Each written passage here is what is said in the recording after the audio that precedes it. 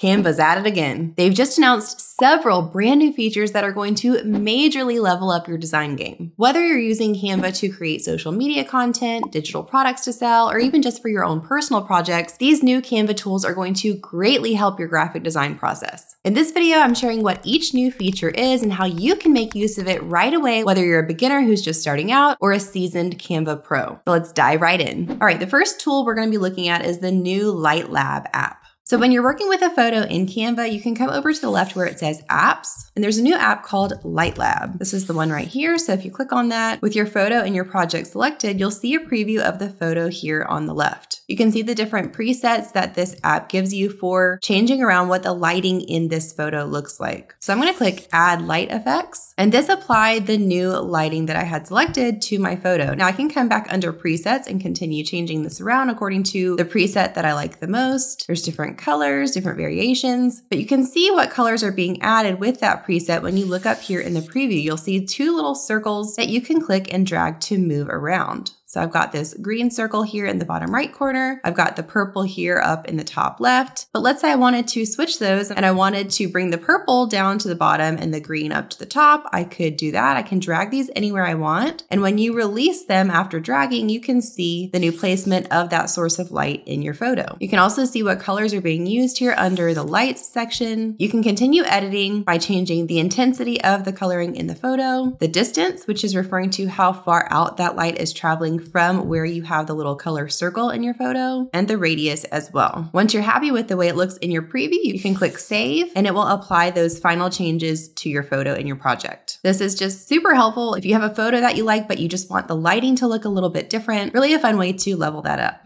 Now, all of the tools that we're talking about today can be used in a variety of ways, but one of my very favorite things to do on Canva is to create digital products to sell. If you'd like to earn some extra income, whether it just be as a side hustle, or maybe you want to build a full online business that could replace your 9-to-5, selling digital products is an amazing route to go, and Canva is the perfect tool to use to create these products. Now, if you think you're interested in selling digital products, or maybe you already started your shop but just haven't seen the amount of sales that you've wanted, I've got a free 45-minute deep dive masterclass called Digital Product Powerhouse, where I teach through the 4 crucial steps you'll need to take to start and grow a profitable online digital products business. This is the class I wish I had had when I first started creating and selling digital products, so I wanted to make it available to you to give you a shortcut as you get started and as you grow to making consistent sales. I've got that class linked in the description box below, so you can hop over right after you get done here watching this video and watch that on demand. Okay, new Canva tool number 2 is the ability to create your own voiceover. Previously in Canva, we had the option with videos to generate an AI voice, but recently Canva rolled out this new option where you can actually record yourself, so you can create your own voice in a voiceover to go with a video. So the first step here is you're going to want to add whatever video you want to use to your Canva project. I just pulled this beautiful one over from the Canva Elements library. You can just come to the left where it says Elements and type in whatever type of video you're looking for, sort by videos, and drag it over into your project. Or if you've created your own video, you can always upload that and bring it in as well. But once you've got your video here in the project, the next step is to come over to the left where it says Uploads, and you'll see an option here under the button that says Upload Files to record yourself. So when you click on Record Yourself, now you'll see this Record Voiceover option. When you select that, you'll see this big red button that says Record up here at the bottom. So when you're ready to record yourself, you can just hit that and speak whatever you want to add to the voiceover. It'll give you a countdown. This is a test voiceover for my beautiful fall leaf video. And I click Finish. And now you can see it's added my voiceover track here underneath the video in my timeline. So this purple box right here is my recording of the voiceover. If I come here to the beginning, I can play my video, which then should also have this audio playing along with it. This is a test voiceover for my beautiful fall leaf video. Okay, so that worked beautifully, and I can continue with all my normal functionality of the video editor by dragging this to clip the video and adding whatever effects I want to it. Okay, new feature number 3 is easier brand template access. So brand templates are not new to Canva, but they've added a lot of access points so you can get to them quicker. Now, if you're not familiar, a brand template is just any template that you use over and over again for your business or your brand that you want quick and easy access to. Now, previously, if you wanted to access a brand template, you would have had to click through from the homepage to the brand tab, click down to brand templates, and then access it from here. But now when we create a new project, we can see our brand templates right here under the Create a Design menu before we ever even click what type of design we want to create. You can click straight into a brand template from here. Or let's say we wanted to create a presentation, for instance, and we're here in the project. With my blank presentation selected, it automatically comes up with the option to select my brand template over here on the left under templates. So I've got a slide deck presentation here. That's an entire template that I love to use when creating slide presentations. This is one of my brand templates, and I'm going to select that and then click apply all 51 pages. And that will apply all of my pages to my project so I can then edit it from there instead of having to start from scratch.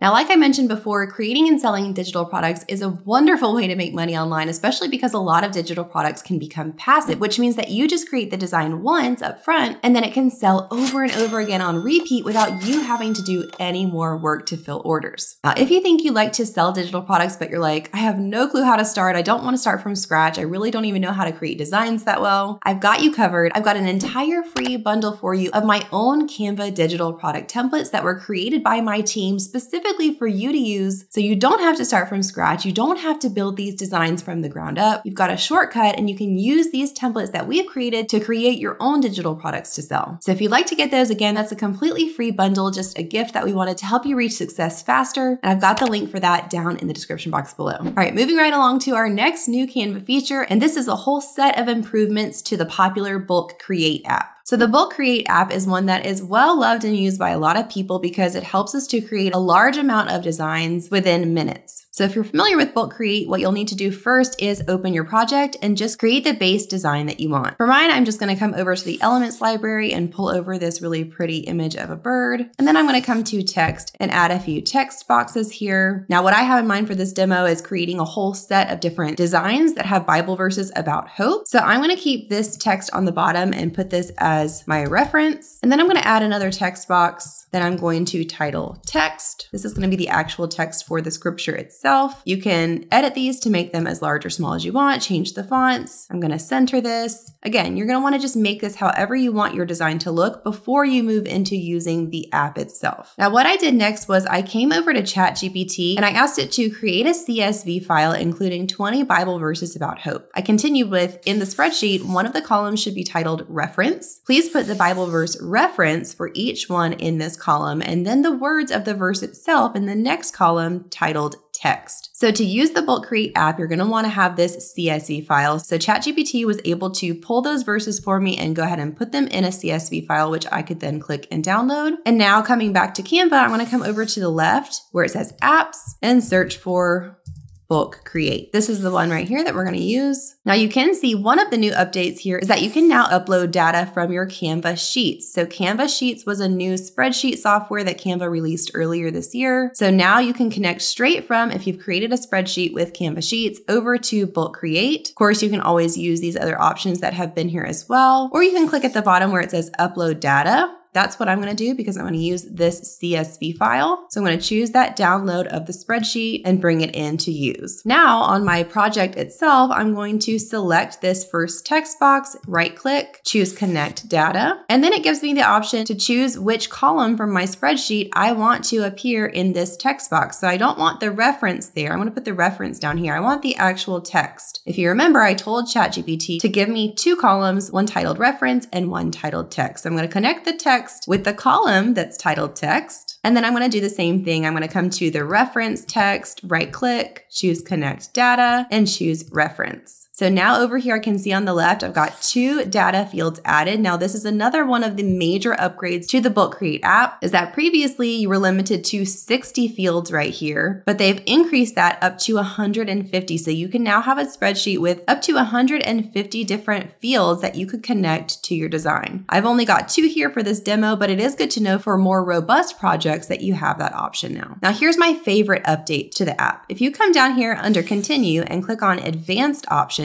you now have the option to name each page that's going to be generated in your project using one of the titles of your columns in your spreadsheet. So right here under where it says name each page using, I can use either my reference column or my text column. So if I want to make it easy on myself and have a name for each of these pages, I could choose to use, let's say, my reference column. So it gives an example here. Jeremiah 29:11 is one of my references. So you'll see in a minute that when we generate this, each of these pages will be named according to to what verse is on that page. I can also choose what folder I want to save this in and then click continue. So it'll show me now all of the different scriptures that are going to be generated here. And I'm going to leave this just with all of them selected. You could potentially unselect certain ones if you wanted, but I'm going to generate all of them and click generate 20 designs. And now you can scroll down and see how it's given me each of the scriptures in a different design. Now, some of these are a little bit longer. So the ones that are longer, I might need to resize a little bit, move around and format until they look right. But you can see each one is also named according to the verse that's on it, which is going to come really in handy if I wanted to just download certain ones of these and I wanted to be able to quickly know which one is the scripture on that specific page. I've got each page named here. Okay, moving along to the next new feature, which is an update to Canva AI. Here we're talking specifically about Canva code, and now Canva has made it to where Canva code is usable outside of Canva. So if you're familiar with Canva AI, it's a tool that Canva recently rolled out. This year, you can come from the homepage over to Canva AI. You can do a lot of things with Canva AI, and one of those amazing features is this code for me option. So when I click code for me, I can give it a prompt to create actual code for some type of interactive tool or activity or game I have in mind. For this demo, I'm just going to choose one that they have down here, like a simple countdown timer. It's given me the prompt and I'm going to go ahead and submit to generate that code. It's really fun to see the code being generated in real time. You can see as it's working through creating that code for you. And once it's done, you'll see what the code actually created. So here's our simple countdown timer. We can click the start button and it gets it started, counting down from 15 minutes. Of course, we can always come over here to the left and continue refining this or giving it additional prompts. But for our purpose today, I want to show you the new feature here. So previously, Canva code was only able to be used in an actual Canva website. You were not able to use it anywhere outside of Canva. They've changed that now, so you can actually copy and paste your code and use it externally. So if you want to do that, if you want to switch from this view back over to the actual code, you'll just come to the top where it says show code and toggle that on, which gives you the actual code itself. And they've got this handy little button here that says copy codes. So in one click, you've got the entire code copied to your clipboard, and then you can go over to a third-party site. Like maybe if you have a website hosted on a different platform or you want to embed this in, you would simply click over to that page and paste your code where it needs to go to add it or embed it there. You still got the option to use this in a Canva website if you want, but it's so nice now that they've made this able to be copied and pasted over to external platforms as well.